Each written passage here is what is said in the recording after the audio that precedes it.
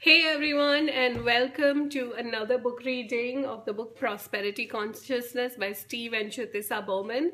If you're watching the replay, type in #replay in the comments below and tell me today, what is your favorite car? So my favorite car is a Honda Accord, just because I have a Honda Accord and I love it. Okay, so what is your favorite car? Let me know in the comments below. And today I'm going to read from page number 26. And this is the practical process. Check off any of the following that you identify with.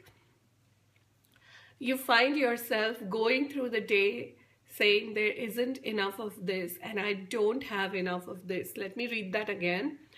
You find yourself going through the day saying there isn't enough of this and I don't have enough of this. Your judgments, outlook, and viewpoints are governed by the fear of not having enough money. Money is the #1 cause of your stress. I don't have money is a thread that runs through your thoughts, feelings, and emotions. You stay in a career that you hate for fear of not being able to get another job. You spend your days doing work you don't really want to do just to make more money. You have abandoned your dreams and are fearful of taking even the slightest chance with your money. You're fearful of losing what you have.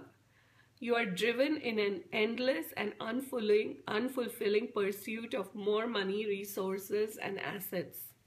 It is difficult for you to share recognition and credit, power, or profit even with those who assisted you to create this outcome.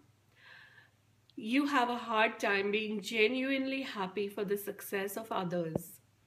Money causes fighting, struggle, hostility, resentment, and unhappiness in your life. Hi Adira, good to have you live on the call. If you check off even one of these statements, then you are under the spell of a scarcity mindset. Even one of the above outlooks deeply ingrained within your psyche is enough to interfere with your efforts to become wealthy and successful.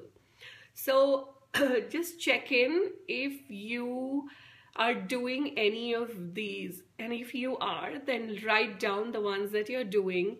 And tomorrow, I will be talking about the tools you can use to free yourself from limiting beliefs about money. So thank you for listening to me.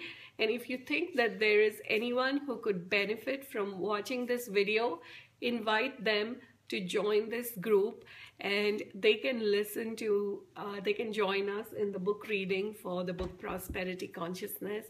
Thanks everyone for listening to me, and I'll see you tomorrow. Bye.